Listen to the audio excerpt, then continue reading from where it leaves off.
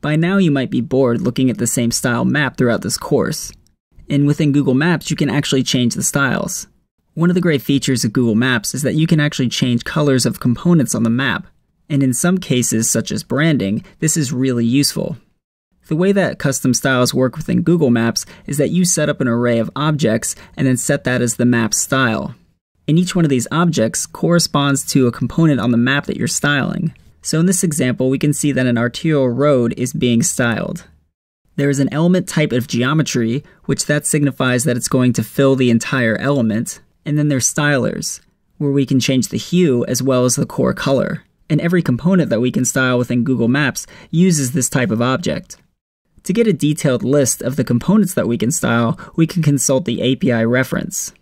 We have this list of constants, and this constant represents the component on the map. Right here we can style all the landscape, or we can style just a subset of the landscape. The same holds for point of interest, as well as roads. Inside of our map options.js file, we have a list of comments that lay out how we're going to set up our map. First, we're going to remove all the markers, and below that are all the components we're going to style, and next to each one of the components is the color that we're going to set the geometry color to. We'll create our styles array. Down in the map options, we'll set the styles to the styles property. Now we'll remove the labels from the map. We'll first select the feature type, and we'll select all feature types. Now we'll select the element type, and this element type will be the labels. We'll set the stylers, and the style we're going to set is the visibility. When we set the visibility to off, we remove all the labels of all types from the map. This shows us that we can set global styles when we set feature type to all. The next component we're going to style is the water. For water, we're going to style the geometry. And geometry just means the fill of the object. Within our stylers, we'll just set a color. Now we have a much more rich blue on our map. Now we're going to change the landscape color. Just like above, we're going to set the element type to geometry to color the fill. Within the stylers array, we're going to change the color as well.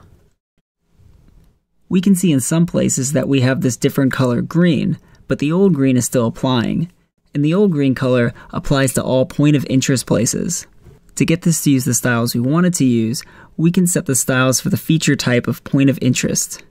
Now within stylers, if we set the color to the green above, it'll all match as one solid green. Now that our map is mostly a solid green, we can see some of these places where that's not matching. Right here we see this gray area, and this is the San Francisco airport.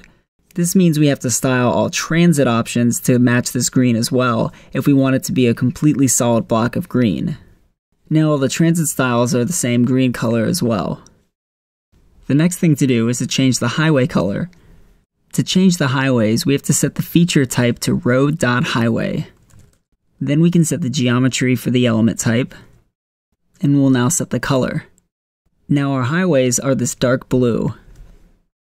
To provide contrast to this dark blue, we want to set our main roads to have a gray color. The feature type will be road.arterial. Now we'll set the color to the gray, and now when we scroll out, we have a flat and solid colored map. So it's really easy to set your own custom styling with Google Maps. And this is a really basic example as well. Within the documentation, you'll find more specific components that you can style as well.